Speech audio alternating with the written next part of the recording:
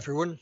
Thank you for joining me today for this short talk as part of the Better Learning Leadership Conference. My name is Ben Knight. I'm the Director for Language Research at Cambridge University Press. And today I want to talk to you about professional development for teachers on bilingual programs, or as we call them, English as a medium of learning programs. So just to clarify some of the terms here, when we say English as a medium of learning, we really mean that as an umbrella term for a range of different bilingual type programs. And those programs may vary in how far they focus on developing language skills and how far they focus on mastering the content. And we tend to use the words CLIL or EMI for those different balances, but they're all similar in that they're all about integrating learning of language with learning content. So how do we think about the development of the teachers for such courses? Well, I think it's worth stepping back a little bit and thinking about if you want to deliver a bilingual program or an EML program, there are a number of things that you need to get right in terms of the setting up the program and developing the program. So one of the things, of course, you need are the right teachers, or the teachers with the right skills for EML. And that includes their language skills, their pedagogy skills, their awareness, their attitudes. There's a number of things around that. You also want learners with a sufficient skill to follow the programs. You need a curriculum which is suitable for EML. And which is clear about what the objectives are of the program, especially in terms of the balance between language, how far language learning is part of the curriculum. You need a pedagogy, an agreed approach or teaching methodology for the program. You need suitable resources which are adapted to or appropriate for the level of language of your students. And you need an approach to assessment which is in line with the curriculum, the objectives of the program, and which focuses on the things which you want to give priority to. So that's the overall approach to thinking about delivering a good bilingual program. But let's focus particularly on the teachers and their professional development. And we would say that you could say there are three areas that you want to focus on. In our experience. The first one is making sure that the teachers have a shared understanding of what the CLIL or EMI bilingual approach is for your institution, because the effectiveness of this will depend on a shared approach. The second thing is you need to make sure they've got sufficient language skills that are needed particularly for an EML program. And thirdly, you need to make sure that they've got the right teaching methodology, the right pedagogy which is effective for EML. So those are the three main areas. So let's look at those in a bit more detail. So the first point I was saying that the need for a shared approach, and part of the challenge of that is that the institution itself has to agree what its approach is, which not all institutions do when they introduce bilingual programs. So first of all, there needs to be clarity about what the objectives of the program are. To what extent is the goal to do with language development, or to do with content, or about internationalization? What really are the objectives? Is there a particular level of English which you're aiming for example? The second thing which is really important is that the approach recognizes that students on an EML program have additional issues to students on a program in their own language. That has to be recognized, needs to be understood what those challenges are, which are not just about specific vocabulary. They're much wider about the range of things that problems they might have in terms of communication and participation. Also, the teachers need to understand what the institution's approach is to the use of the mother tongue, the L1, and also other ways that students and teachers might draw on the linguistic resources of their students. What is their attitude? How acceptable? When is it acceptable? When is it encouraged Then there needs to be an agreement about supporting language development, that there is a need for it, who is doing it, how they're doing it. And that relates to the next point, which is about what is the role of an EML teacher, whether they are focused on subject or language, what are their roles in that? And it might include things like are there language assistants used, etc. And then finally, the institution needs to have a clear policy in terms of its assessment. What is it assessing? What language is it assessing content in? Is it assessing all 4 skills with equal weight, etc.? So having established those and having made sure that teachers all buy into that, they understand and buy into that approach for your institution. Another area then you need to look at is making sure your teachers have got the skills, language skills needed for an EML program. To some extent, we're talking both about language teachers and subject teachers, although often it's the subject teachers that you might be most concerned about. So when we talk about language skills in EML programs, we tend to think of 3 areas of language. There's BICS, CL and CALP. I'm not sure if you're familiar with these terms, but BICS is basic interpersonal communication skills. It's kind of general social English.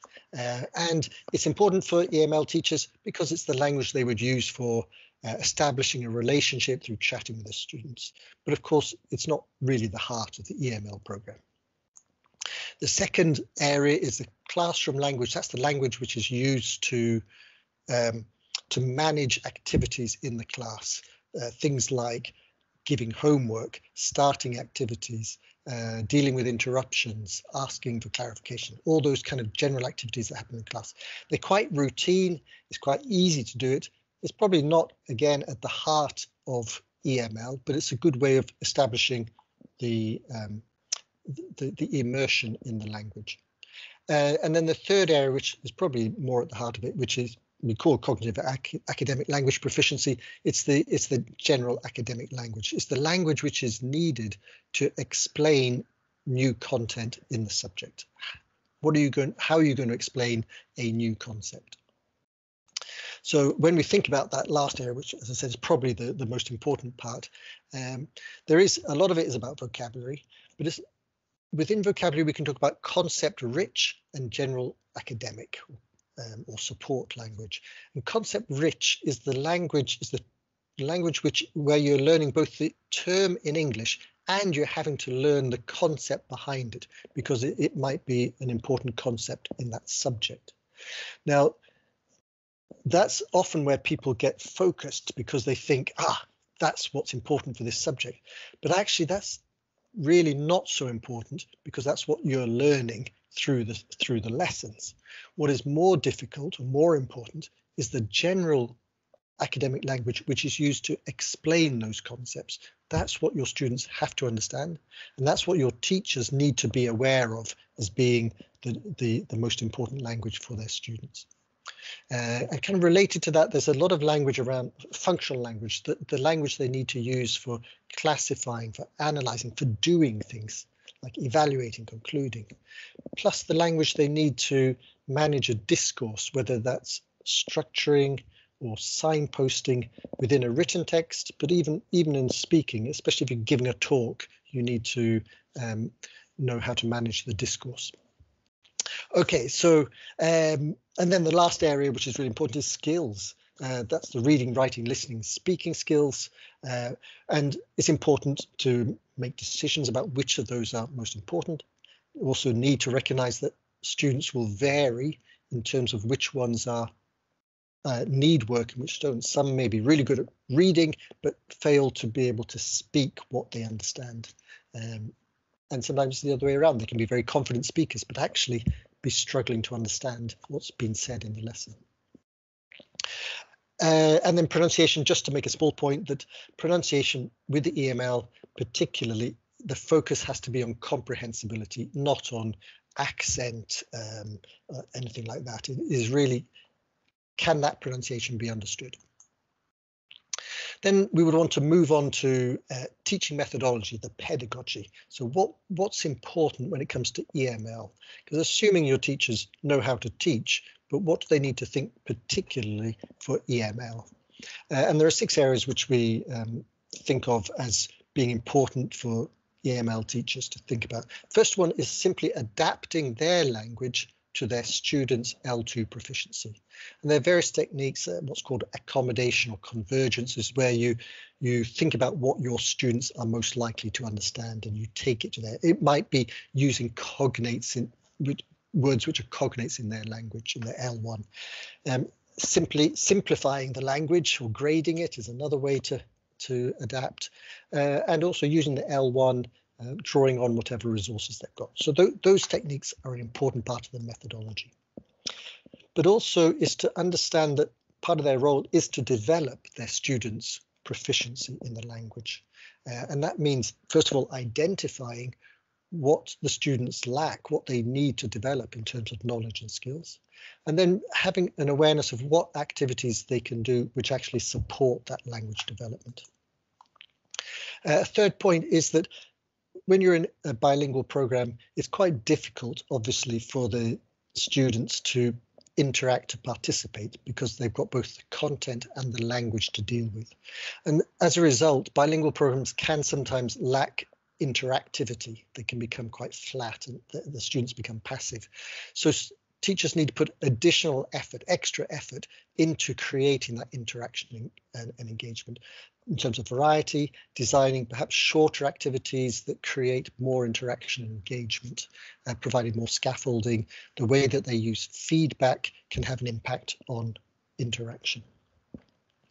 An important area is speaking skills. A lot of what goes on in a class is happening through speaking, and the student's ability to show whether they've understood something can be affected by how well or how comfortable they feel about speaking. So that becomes particularly important for knowing how well students have understood the subject. And similarly, if students want to be able to do well in their subject, almost certainly they have to write well in the language. In the language, in English in this case. And finally, teachers need to have an awareness of what exactly they're assessing. I don't mean the exams, but the kind of ongoing assessing that they're doing of their student success, trying to distinguish what's a language problem, what's a content problem, making decisions about when to give feedback, what to give feedback about. Okay, so then the last point I want to make is, for any CPD program, there are a number of features which make it effective. And within Cambridge, we've tried to put together, to summarize the features of effective professional development programs in this acronym of INSPIRE, so that all programs should be thinking about the impact they want, impactful, need to think about where students are starting from, not students, teachers in this case, where the participants are starting from, so needs-based. It needs to be long-term, it can't just be a single event, it needs to be like a 3-year plan. Peer collaborative in terms of teachers working together to develop. In practice in terms of trying things out in the class and see what happens. Reflective in terms of reflecting on how well their ideas apply in their classroom, and evaluate in terms of seeing, has the program led to the changes that you intended at the beginning? Now, I said that quite quickly. All of it is available in this PDF, freely downloadable from our website. If you just search for effective professional development on the cambridge.org website, I'm sure you'll find it easily. And that was all I was going to say. So thank you very much for listening. If you have any questions or any comments, any points you want to raise, you can email me on this address. I've also put a link there to a document where we've collected a number of really interesting articles and books if you're interested in English as a medium of learning and to find out more about it. So thank you very much. Thank you for your time.